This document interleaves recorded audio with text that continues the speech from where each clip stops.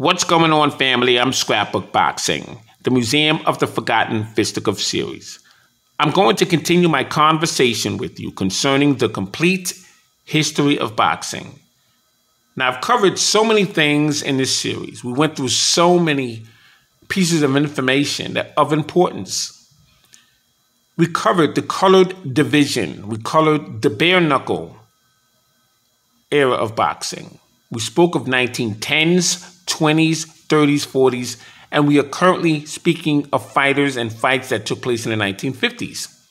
So before I move into the 1960s, before I take this conversation further, I was laying on the couch trying to figure out if there's something that I missed, something I didn't cover.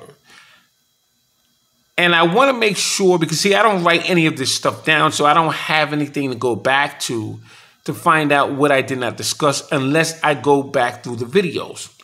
And I don't necessarily do that all the time. So I don't believe I covered the rules. I know I talked about the 1920 Walker Law with Jimmy Walker.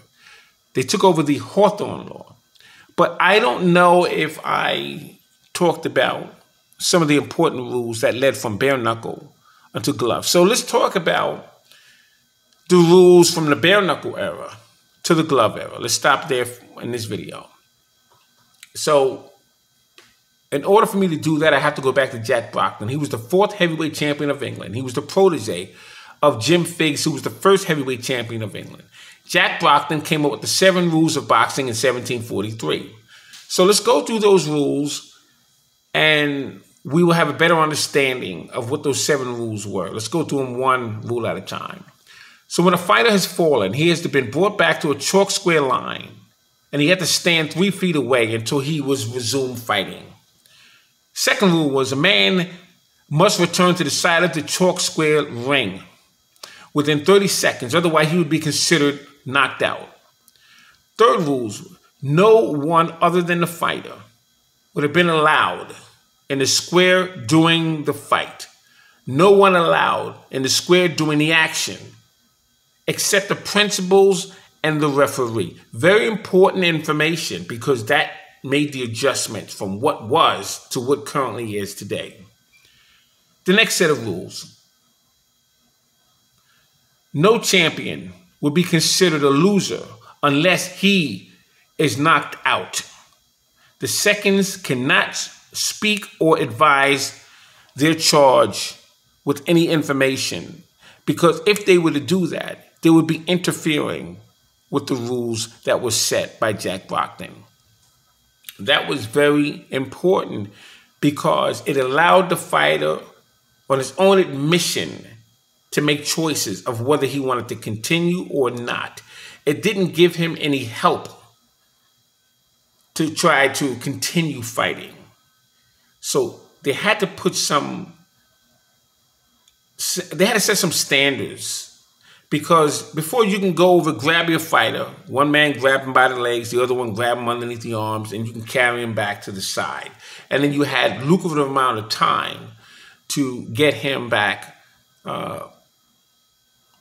fighting again. You could take a wet towel or sponge and you could revive him and so on and so forth. You couldn't do that anymore under those set of rules. So that was very important. And that helps set the standard of what's going on currently. The other rule was you had a bottle man. He basically had one knee on the ground and the other foot on the ground. If you can kind of posture how I'm trying to explain this, where you could sit on his leg. He was the bottle man, and he was the one that would feed you water and so on and so forth. So that changed. Bottle winner will receive 2/3 of the money publicly. In the ring, nothing was done privately. Now, the difference between that time and now, you don't announce who's winning in between rounds. Today, you did then under those set of rules.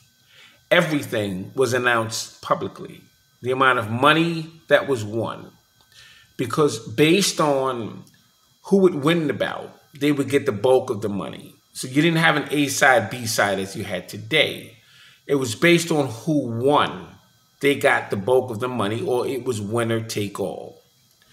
And that obviously was contracted before the contest would take place.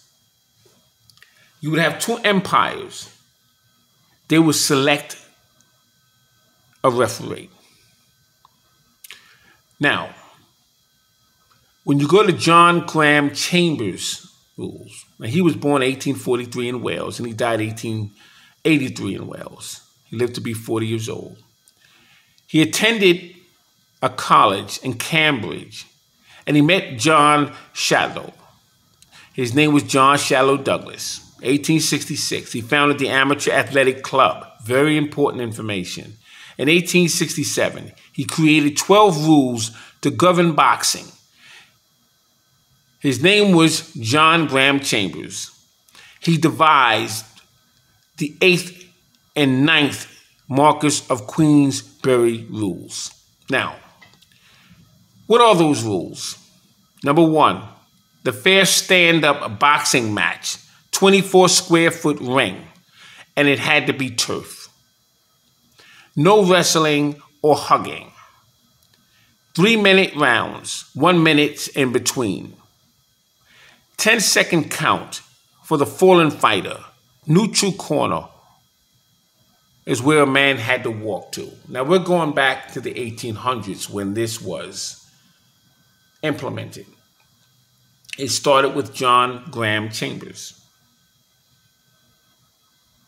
Now you had a man on the ropes with feet off the ground.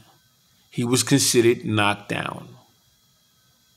So if his foot was still on the ground and he fell down, he wasn't knocked down. His foot had to be off the ground, lifted off the ground, in order for that man to be officially considered knocked down. Very important information. Very important. Why? Because today, if a man's foot is on the ground and he's leaning with his glove on the canvas, that's considered a knockdown. But at that time, going back to John Graham Chambers' rules, if his foot was off the ground and he's laying down with his glove on the canvas or on the turf, he was considered knocked down. But if his feet were on the ground and his glove is on the ground, he's not considered knocked down. I want you to pay attention to those details because that's where the revolution of boxing would change, and that's why you cannot compare fighters from era to era because the rules change, the circumstances change. You'll find out later on that the ring had changed. You had wood underneath the ring. Before you had turf, before you had red clay. Everything changed over time. So obviously, the circumstances, what men were able to get away with had changed. So you have to judge fighters in their own eras. New fair-sized boxing gloves to be worn. Very important. Referee decides the time and place for the bout if it's interfered by the police or weather. That was up to the referee.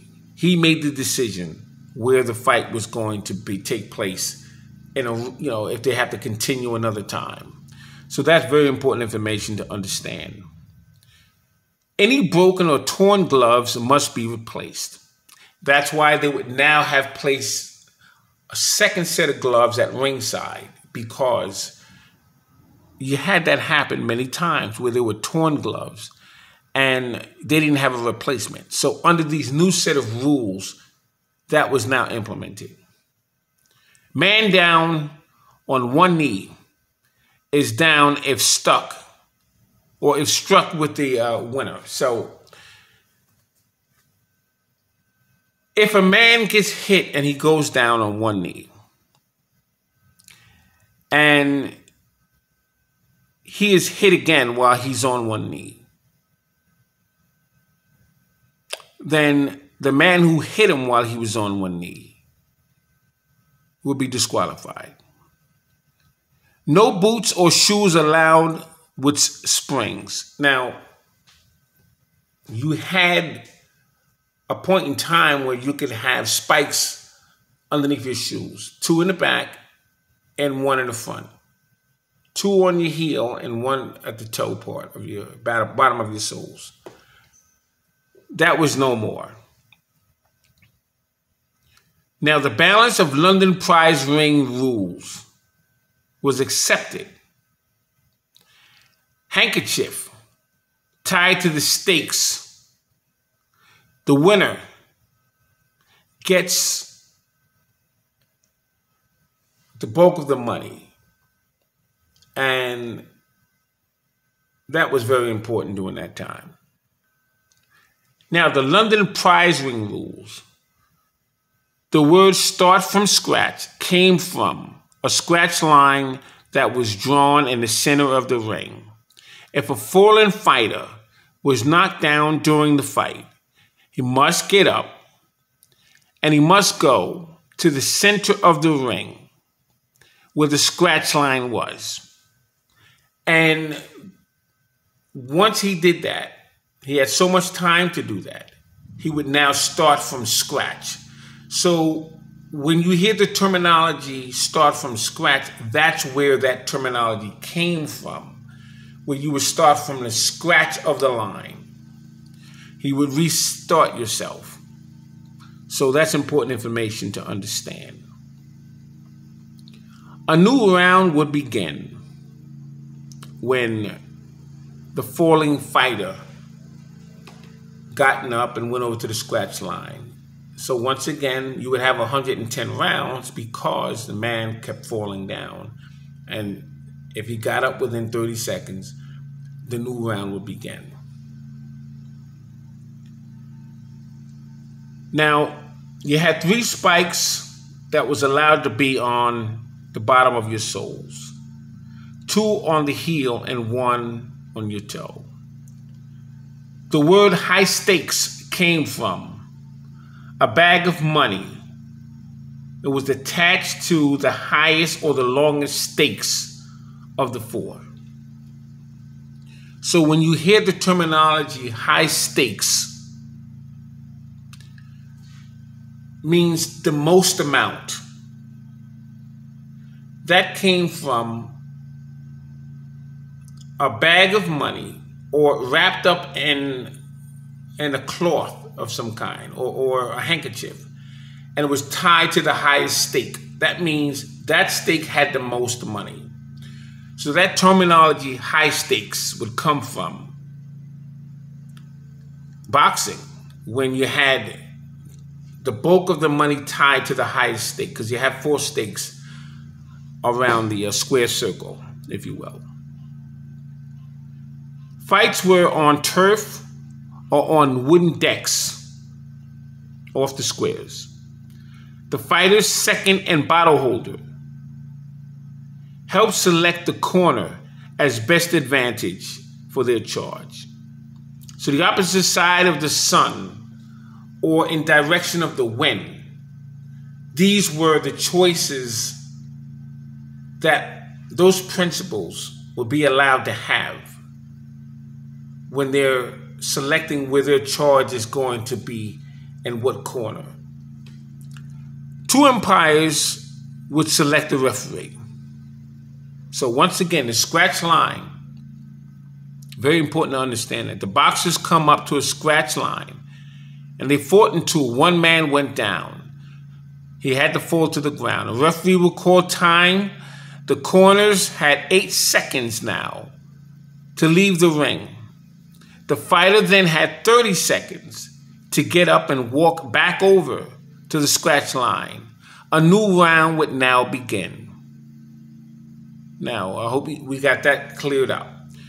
There weren't any number of rounds the fighters fought until one could no longer continue. He could not get up to the scratch line. Then that fight would either be over or a sponge would have to be tossed into the ring and hit the fighter. So you couldn't take a sponge and throw it in the ring. You had to literally hit the fighter. If you didn't hit the fighter, then he could be disqualified or he would be considered knocked out if he couldn't continue. because he would be so incoherent, the other fighter can beat him half to death. So to save your fighter, you had to throw the sponge and hit the actual fighter. Now, if the fight passed daylight, the referee decides when and where they would fight again. Now, let's once again talk about some fighters during that time. Bill Richmond was born August 5th, 1763. He died December 28th, 1829. He was the first fighter to fight as a prize fighter, the first fighter of America to do that. He was the first fighter to become a trainer. He trained the first American bare knuckle fighter, who would become the America's bare knuckle champion. That title would go to John O'Sullivan, but the first bare knuckle fighter of America who would be considered champion was really Tom Molyneux. And that's because they didn't want to give that credit to a black fighter. So it was given to John O'Sullivan as the first American bare knuckle champion, but he couldn't be the first American bare knuckle champion when he took it from Paddy Ryan. But that's a different conversation. The first American bare knuckle champion was Tom Molyneux. Now, Tom Molyneux was born March 23rd, 1784 in Virginia. He died August 4th, 1818 in Galloway, Ireland. He stood 5'8" as heavyweight. He fought Tom Cribb December 18th, 1810.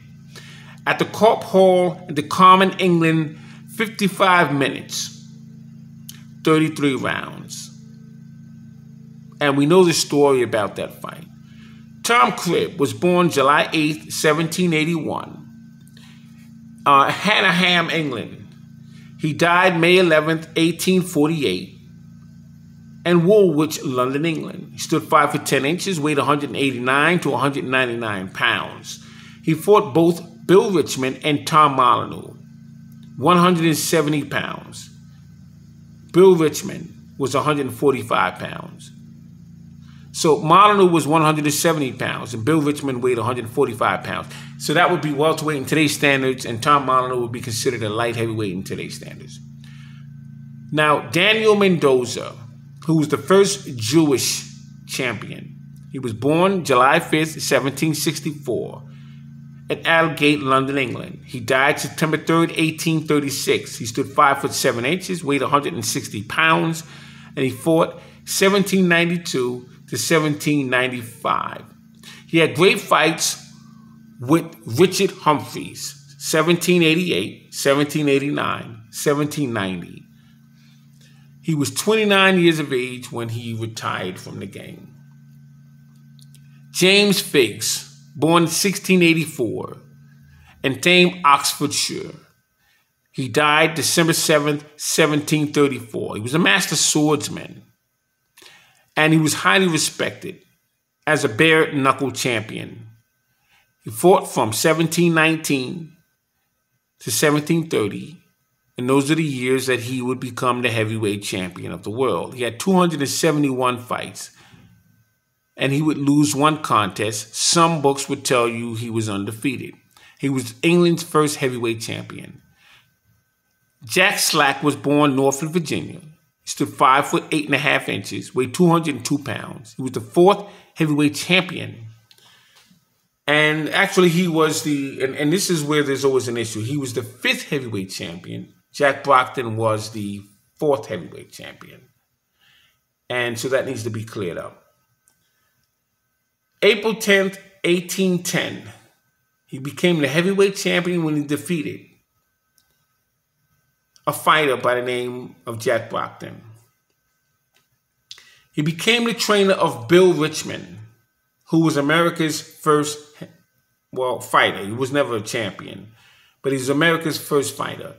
Bill Richmond would be the first American champion to be in a championship fight, but he was never an actual champion. He fought Tom Cribb. He was a trainer for Tom Molyneux. So Tom Molyneux was America's first bare knuckle champion. Once again, it wasn't John O'Sullivan, because John O'Sullivan took that title away from Paddy Ryan. So John O'Sullivan could not be the first America's bare knuckle champion.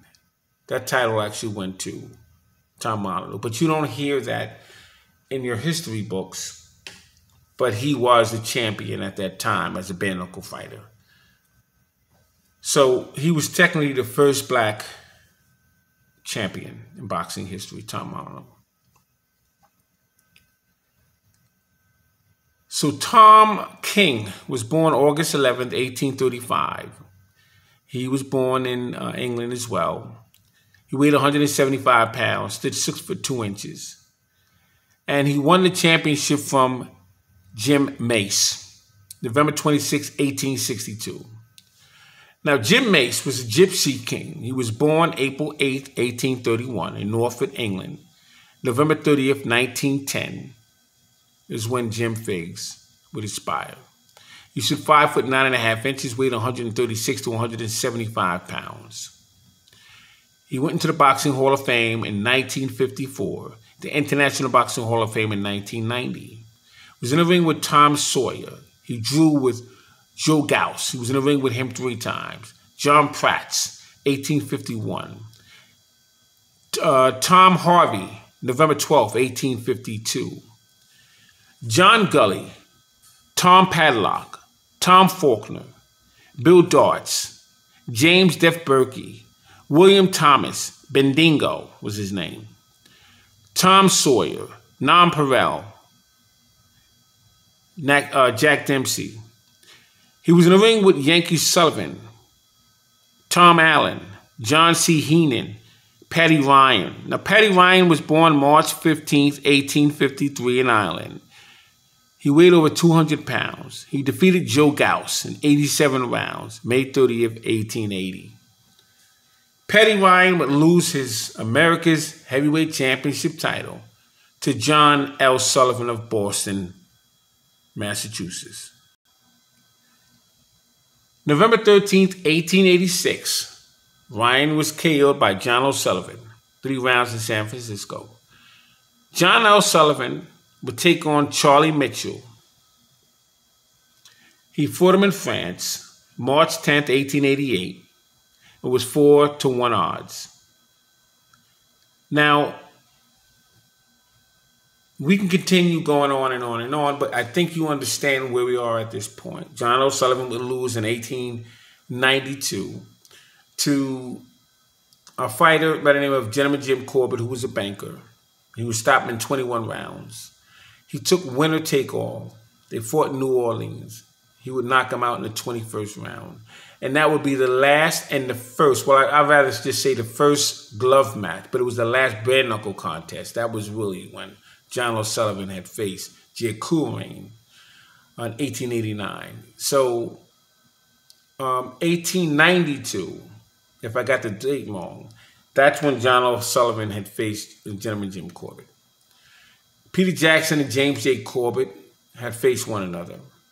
A California Athletic Club in San Francisco, California. Peter Jackson was the Australian heavyweight champion, the colored heavyweight champion, and a British heavyweight champion. He was known as the Black Prince. John O'Sullivan defeats Paddy Ryan February 7th, 1882. $5,000 side bet. It was the Bare Knuckle Championship contest at the Barnes Hotel in Mississippi. Corbett and Mitchell would face each other January 25th, 1894. That was in Jacksonville, Florida. Now, James J. Corbett, he was born September 1st, 1866 in San Francisco, California. He stood 6 foot 1 inch. He's a heavyweight. He was a former bank teller from 1885 to 1903. He was in the ring with fighters such as Dave Campbell, Jack Berkey, Joe Chowinski, Jake Kilrain, Peter Jackson, May 21st, 1891. Now, here's the deal. The winner was supposed to get $8,000. The loser was supposed to get $1,500. And that's the reason why they tried to make that fight a draw. I'm sorry, they tried to make it a no contest. So they wound up making it a draw because they allowed Peter Jackson and Corbett to split the purse. They were trying to give $8,000 to Corbett and $1,500 to Peter Jackson when they ruled it a no contest. So the crowd was so irate, they couldn't believe that they put pressure and they changed it to a draw. And that's when both men would get a purse that would be split. So that's important information because we need to know exactly how corrupt this sport was even at that time. September 7th, John O'Sullivan would face Gentleman Jim Corbett. That was in 1892. New Orleans at the Boxing Olympic Club. $20,000 was at stake. 5-ounce gloves. Markers of Queensberry rules. John O'Sullivan would find himself on the canvas in the 21st round, and he was knocked out. And he would receive not one dime. And he lost his precious belt. Now, July 8th, 1899, Richburg, Mississippi, John O'Sullivan weighed 198 pounds. He was 30 years old. He would defeat Jake Kilrain, who weighed 195 pounds. He was 30 years old. He lost 75 rounds. The referee was John Fitzpatrick. It would be the last bare knuckle championship contest. They started at 10 a.m. in the morning. It was 100 degrees heat, and they lasted until nightfall. September 7th, 1892, New Orleans, James J. Corbett weighed 178 pounds. He was 26 years old. He defeated 33-year-old John O'Sullivan, who weighed 212 pounds. He would lose in 21 rounds. The Professor Johnny Duffy was the referee. And that was the first glove bout in a championship heavyweight contest. March 17, 1897, Carson City, Nevada. 34-year-old Bob Fitzsimmons weighed 167 pounds. He would defeat 30-year-old James J. Corbett, who weighed 183 pounds. The referee was George Silver. He stepped in and stopped the contest in 14 rounds because of the famous solar plexus punch that was delivered by Bob Fitzsimmons. June 9th, 1899, Coney Island, New York. 24-year-old James J. Jeffries, who was known as the Boilermaker, weighed 206 pounds. He knocked out 37-year-old, 167-pound former middleweight and light heavyweight champion. Well, Bob Fitzsimmons was a former middleweight champion. He defeated Nonpareil Jack Dempsey for that title. Then he would move up to face Gentleman Jim Corbett in Carson City, and he would become the heavyweight champion. And it wasn't until he moved back down after he was defeated by the Boilermaker Jim Jeffries in 1903 when he would challenge George Gardner for the light heavyweight championship title. And that would make him a 3-division champion. And Bob Fitzsimmons, one of the greatest fighters of all times. June 9th, 1899, Coney Island, New York. James J. Jeffries, Boilermaker. He would stop Bob Fitzsimmons. James J. Jeffries would now become the heavyweight champion of the world. So we'll stop right there in this video. I just wanted to make sure I touched on those rules and just spoke a little bit about some of the bare knuckle fighters that we probably covered a little earlier in our series. So I'm Scrapbook Boxing, the Museum of the Forgotten Fisticuffs series. All great fights, all great fighters will never be forgotten on my channel. And I wanted to touch on those things before I moved on to the 1960s, because that's basically where we are. Thanks for spending the time and listening to this conversation. It's been a long ride, but we still have a couple of more decades to cover in this complete history of boxing series. None other than Scrapbook Boxing, Museum of the Forgotten Fisticuffs series. All great fights, all great fighters will never be forgotten on my channel. Be well. Peace.